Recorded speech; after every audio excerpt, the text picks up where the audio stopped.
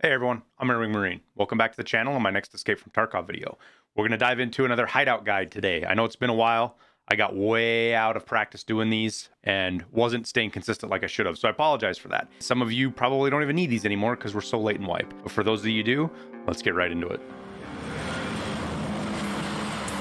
All right, so real quick, a couple of rules, explanations, whatever you want to call them to get out of the way. This is done for pure profit reasons, not to make you more money with using less ammo or any other reason you would use the hideout, tasks, things like that. It's just for pure profits, and it's done on a ruble per hour basis. So you have to understand that all of the conclusions I come to are based around that. If you are trying to make the most individual money per craft, that's different. If you're somebody that only logs on once a day and crafts one thing, there's a different way of looking at it than this. But that is how I'm going to approach this video. The next rule is don't stack crafts in the same module. So for example, don't craft red gunpowder, hawk gunpowder, and then use that to craft M61.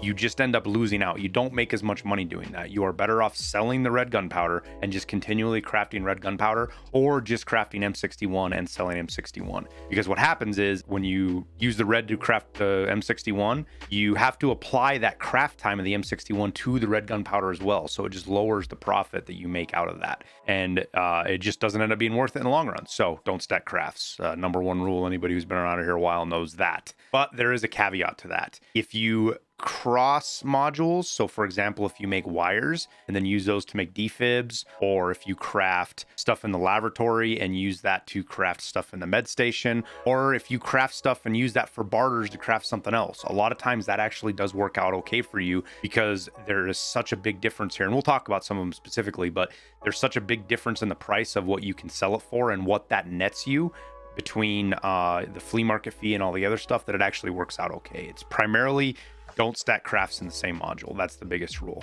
And lastly, this isn't a get rich quick thing. You're not going to get rich quick doing this, but it will make a huge difference over the course of a month or the wipe. Make 10s, 20s, 30s of millions of rubles doing this. And really what it does is it just helps feed your raids. If you have one or two bad raids, it doesn't kill your profits, and you still have a little bit extra money laying around that you can get back into raid with some decent gear. So let's get into the nuts and bolts of this, if you will. All right, so the first one we're going to talk about here is the Medstation. Pile of meds, that's your number one craft. It makes you the most money. Your goal is to try and get augmentin for less than 17k. Usually pretty easy to do, but that's your kind of cut point. Above 17k, you kind of want to hold off. You'll still make money, you just don't make as much. And obviously the lower the better. And then I push for, 12, 12.5 to sell the pile of meds. That can be tough some days. There's a trick here with making a ton of pile of meds, 10, 20, 30. There's some guys in the Discord that make hundreds of these and sell them in stacks of hundreds. That's a bit extreme for me and maybe a bit extreme for you, but the bigger the stack, the higher the price you can sell, and they'll usually sell. A little trick to keep in mind with this is that if you're using pile of meds to craft, again, remember, don't stack crafts. Buy the pile of meds when they're cheap. If you see somebody that lists 6 of them for 9,000, snatch all of those up, because you're going to use those in other crafts or barters, and we'll get into those in a little bit. But that does two things. One, it gives you cheaper pile of meds than you're even crafting, and two, it eats those out of the market and pushes people more towards buying your pile of meds. So just keep that in mind with pile of meds.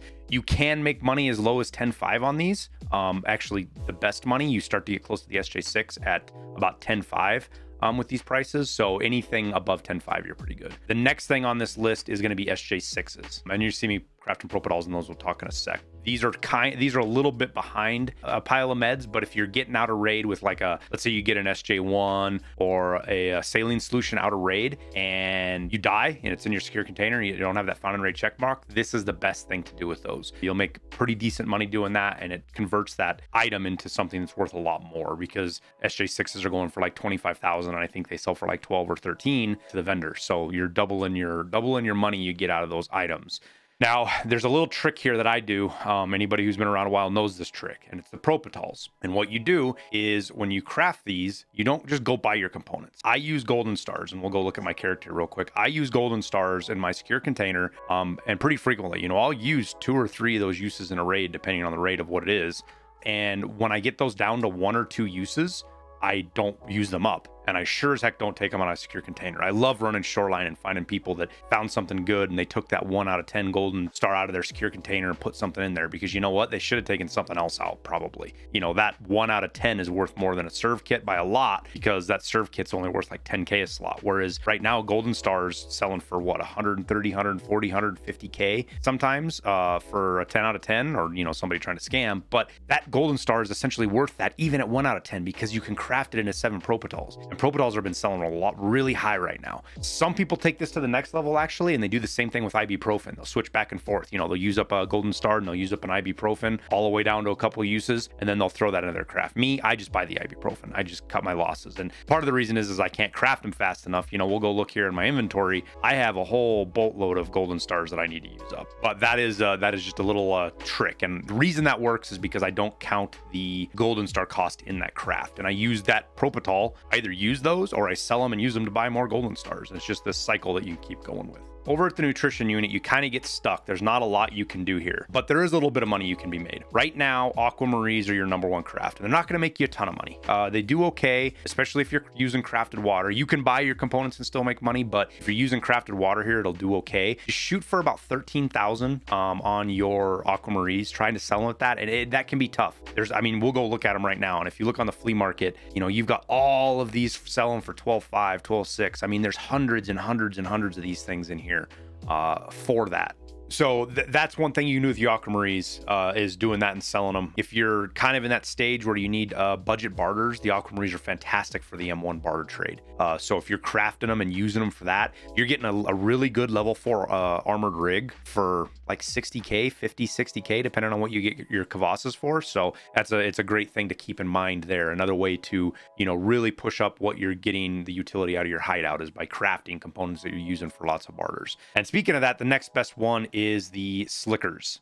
Especially I keep crackers when I find them in raid, because, you know, usually they sell for like 10, 12K, but they're great for crafting, not selling and crafting in slickers. I usually try to buy my oats for less than 10K. You can find them in that 8 to 9,000 sometimes. And then chocolates, if you get lucky and find them cheap, obviously that helps out a ton. But the big thing about the slickers isn't selling them. It's using them as a barter for the scav vest with Jaeger. You do that barter for a couple of reasons. One, if you're on setup, great thing, because you don't have to buy those scav vests. You're getting them for somewhere between 7 and 9K, depending on what your components are. But you can also use these in the lavatory for a craft, the scav vest. And we'll get into that when we get over there. But it's a huge part of that and making that really profitable. And you get this kind of factory machine working in your hideout that's kind of cool and fun to do, in my opinion. But that's pretty much it in the nutrition unit. We'll hop right over to the water collector and the booze generator. So water collector, pretty straightforward. You know, just run it. You know, you're buying your water filters for what, between 80 and 90K, but you can sometimes even get them in the 70s, and then you can sell the water for basically the same thing. And depending on what level your hideout is, I'm max, so I use like half. Like I think it's like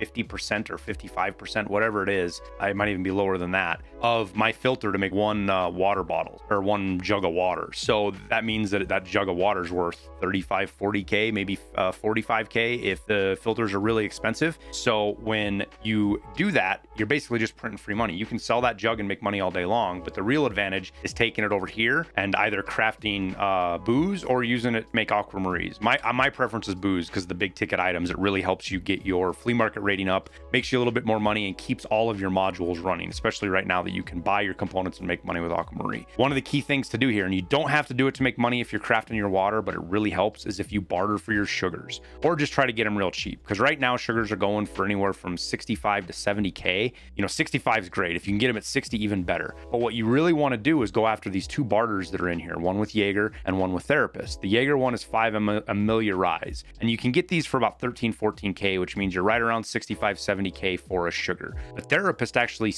gives you 2 of them for a barter, each reset for 6 pile of meds. Now, if you're getting your pile of meds for 9,500, you know, you can use your crafts on these barters. It's a good use for crafts because you're getting that flea market fee kind of subtraction out of there. But if you see them on the market for like 8,500 or 9,000, this is a great thing to buy them up for. Throw them into these 2 sugars, then use that to make moonshine. It'll really, really push your profits up.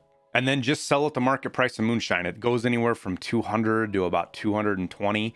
So say 210 average. That's what I would aim for. Put them in there in stacks, because a lot of the moonshine use right now is sometimes for thick cases and barters like that, or people, people doing their scav case runs are just buying it. But the bigger stacks sell better. So I'll always try to sell my moonshines in stacks of like 10 or 15 for a little bit higher price, and they'll go pretty quick and make you a bunch of money and really run this flea market rating up, which gives you more slots, which is, that's how I have 8 slots right now, is doing this kind of stuff consistently. All right, we'll work our way over here to the lavatory, take a peek at our favorite little actress that's inside the blue room, and talk about what you can do here. And this is actually a really good station for people, especially if you're really hurting on money, because the lavatory will actually run without fuel. So you don't have to have your generator turned on to craft stuff here, which is kind of nice for some of these crafts, especially if you're really, really hurting for money. There's money you can make here. And right now, the best craft is ripstop, believe it or not. Now, the key to this, though, the key to this being the best craft is that Slicker's barter we talked about a little bit earlier. So it's 3 scav vests for 2 ripstops. But these 3 scav vests, you go in here, and if you buy them for 18K, 20K, sometimes they push like 25, 30K, depending on the time of night. You ain't gonna make money. Don't do that.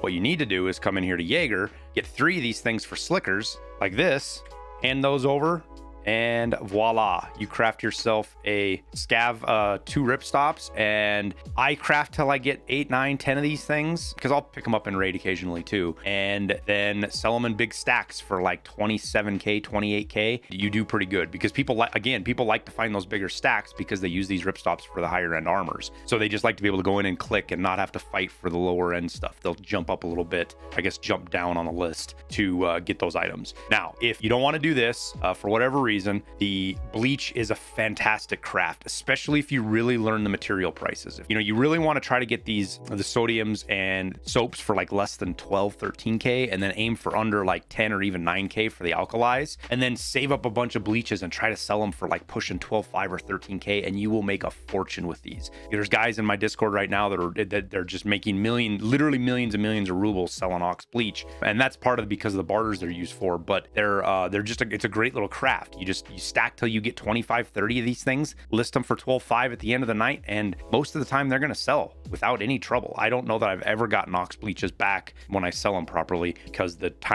timed out. People usually snatch them up, especially the bigger stacks like we've talked about 10 times now. The other thing that's a great utility out of this station is for some of these tasks where you have a bunch of items that you can sell them to Fence or Ragman, and you take it in the pants with how much you lose on these things. So for example, with setup, you have a ton of scav vests, right? Well, just use those to craft. Don't sell them. Craft them here. It's a great use for those scav vests. And on top of that is Punisher Part 5, I believe. Make sure you use those P.A.K.As. And if you were like me, this late in wipe, you have about 400 of these things when you get done with Punisher Part 5. Don't sell them. Turn them into 2 aramids. Sell those aramids they go from anywhere from 18 to 22K usually. Those 2 aramids are going to be worth far more than the 8, 12K, whatever it is that you can sell this, because you can even craft broken P.A.K.As. You don't have to repair them to craft. They can be 0 out of 50. This craft is also, occasionally you'll see these things on the flea market for like 15, 20K because somebody doesn't know what they're selling, or they don't realize they can do this with them. They get bought up pretty quick though. You can do that. It's not one of the better crafts, but it's there. Just wanted to let you know. We'll hop over here to the workbench, and this is kind of one of my favorite stations here, because there's so many options and there's so much stuff you can do, and it's great for if you get items out of raid in your secure container when you die. There's a lot of stuff in here you can craft with that. And when I'm looking to put stuff in my secure container, unless it's like a Ledex or a ratchet wrench or something that's just worth a ton of money, something out of safes and stuff, items like gunpowders and stuff, I will immediately take out a serve kit or a CMS and put a red or a green gunpowder in there, because there's uses in here. Even if you die and get out of raid, that non-found in raid checkbox doesn't matter on those. They're still worth almost as much as they are on the flea market non-found in raid, because of what you can craft with them, and having to buy those anyways to make some of these crafts. And again, there's a ton of options here. So there's a ton of money you can make. There's a few of them that are the best. This again is the most important module to not stack crafts in, because it's the one that people do it the most. A lot of people craft gunpowder and make bullets and think they're making the most money, but they're not, unless you're somebody who is only doing this like 1 craft a day or 2 crafts a day. You get up in the morning before you go to work and you craft a couple of red gunpowders, and you come home and then you use that craft bullets. That's fine. I'm not trying to be critical telling you you're wrong. I'm just trying to say the stuff I'm presenting is the most rubles per hour, so just keep that in mind. I'm not trying to tell people they're wrong for doing that. That's just a different method of playing the game, if you will.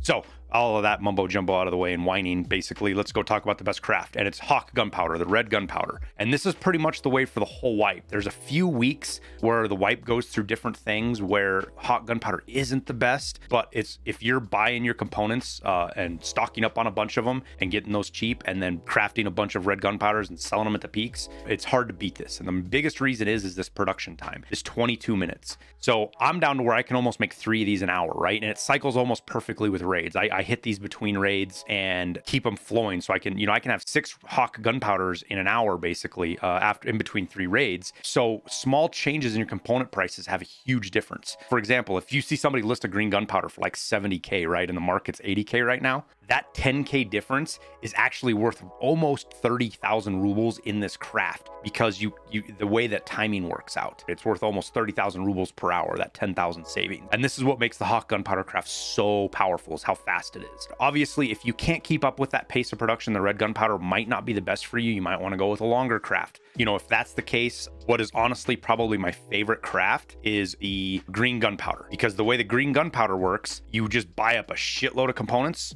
and you roll with it. You don't have to worry about finding stuff on the flea market or anything like that because they all come from traders. It's assuming you have Spot 2 or Part 2 done to buy the grenades. If you don't, you can't really do it. You have to have Spot 2 or Part 2 done to buy the grenades. But if you are at that point, you can just buy all these up from the vendors. You can just crank out green gunpowders and you're going to make good money. Just aim for about 80K on your sells for the green gunpowders and you're going to do fine. I want to call it a lazy man craft, but if you're going through this ever to crafting, you're not really a lazy man. So that right there is why it's one of my favorite crafts. Now, outside of this, if you're a real connoisseur with buying materials and doing other things, there's a lot of people that have success with even making wires, a real simple craft. Don't take your cables out of raid. I hear this all the time. Well, if I take my cable, my power cord, I take those out of raid, I can actually make, 2 of those, or I can make 8 wires. So they're actually worth, 90,000 rubles or whatever the argument is. That is not correct, because the problem is it's a 2-slot item that's worth maybe 18K on the flea market, because that's what you can buy them for. So you're really only getting 9K per slot. So you're better off finding something that meets my 12.5K rule, my loot guide rule for this. You have 25K, you sell that item, you use that 25K to buy a power cord, and then you've got a 7K difference and you're the same spot you were. I'm not saying don't take power cords out of, I am saying don't take power cords out of raid. If you want to do this craft, buy your power cords cheap. Aim for that 15, 16K on your power cords and you're going to kill it. My 2 favorite crafts in here are Vogs, green gunpowders, and the reason Vogs are, I really like Vogs is because they can be fun. And there's a little bit of market manipulation that you can do, hunting the fuses and the grenades. Like, I'll get a bunch of fuses out of raid, because they're worth keeping, they're good loot. I'll list them for like 15, 16K, and then I'll make sure I buy up every fuse that's under 12,000 or 13,000, and it pushes everybody to go buy mine, and I just make sure I get the cheap ones, and I turn those into Vogs.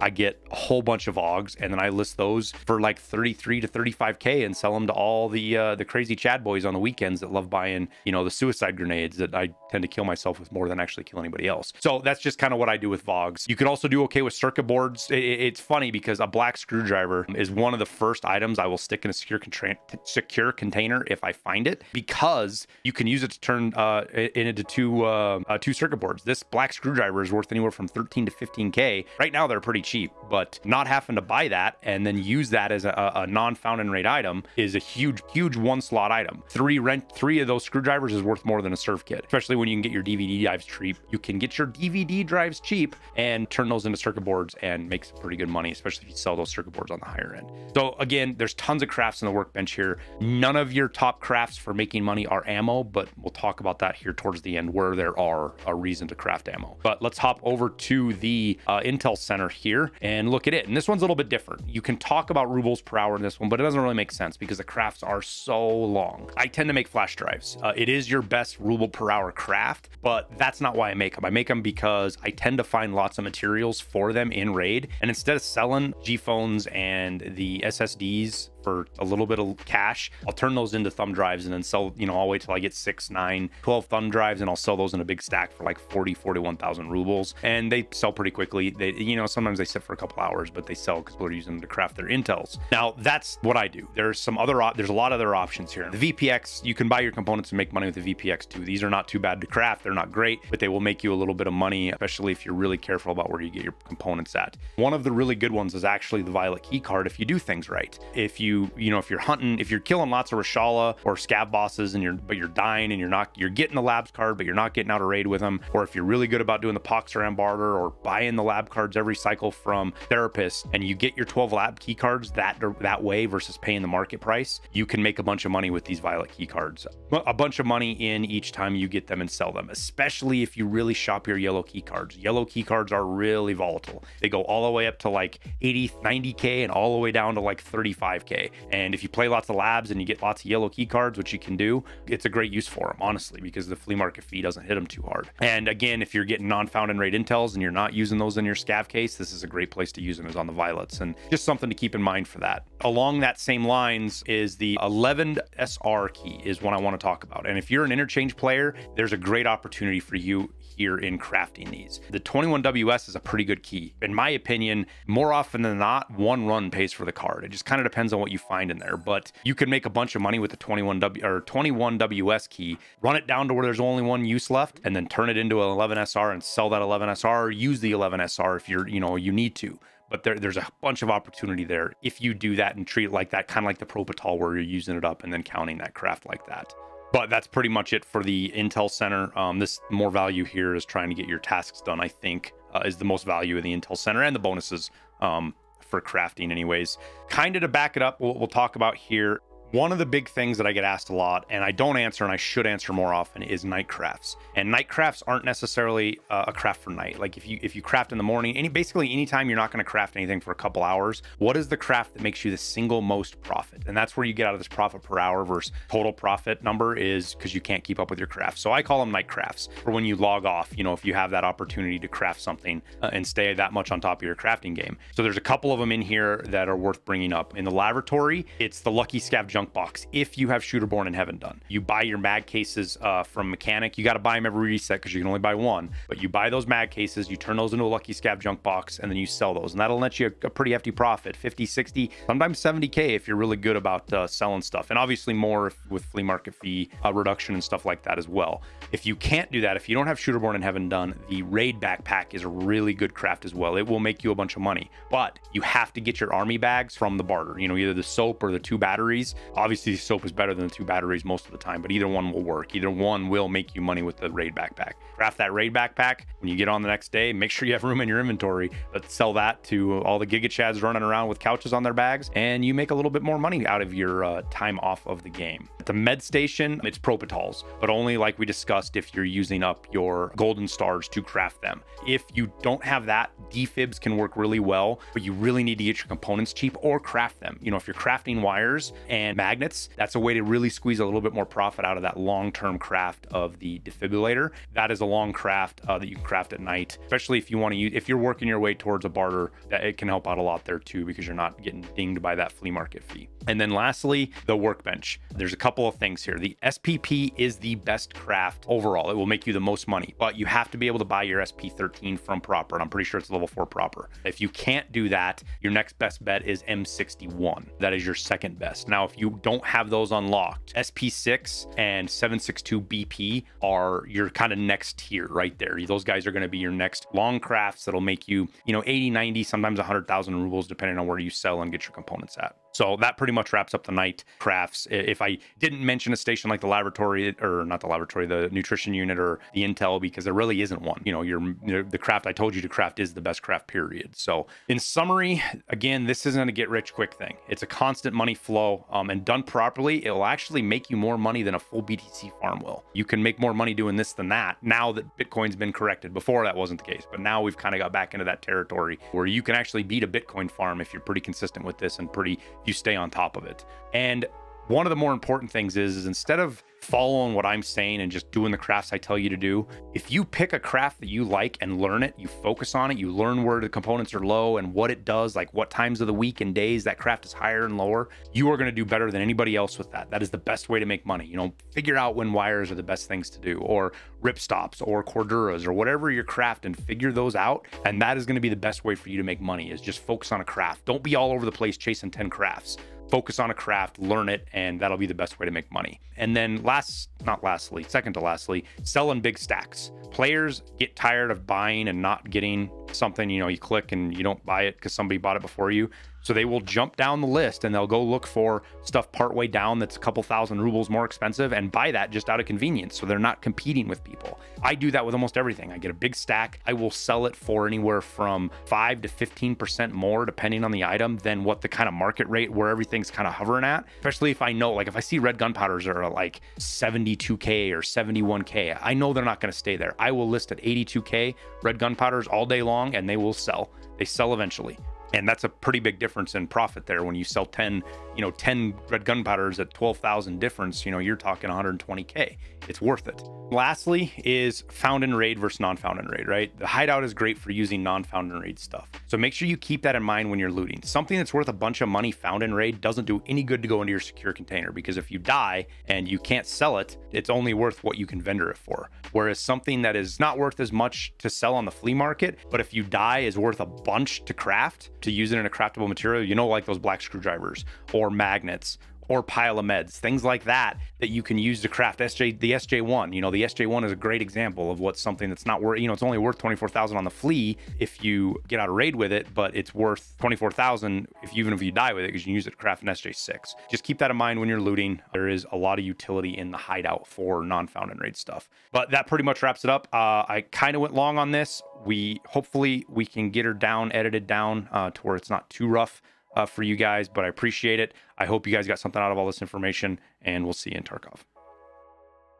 Well, that wraps up the video. I appreciate you watching. Make sure you hit that like button because it helps out the channel a bunch. And subscribe for future content. We also have a Discord, links down in the description, that you can come join. We're filling up with a bunch of chill people who just love to play Tarkov. If you're looking to support the channel in other ways, we've launched a Patreon with some benefits like access to a Discord channel, constantly updated spreadsheet for my hideout calculations, and some other things if you want to go check it out over there. Lastly, thanks for your support on YouTube. It means the world to me, and I greatly appreciate every one of you. So with that, we'll wrap it up, and we'll see you in Tarkov.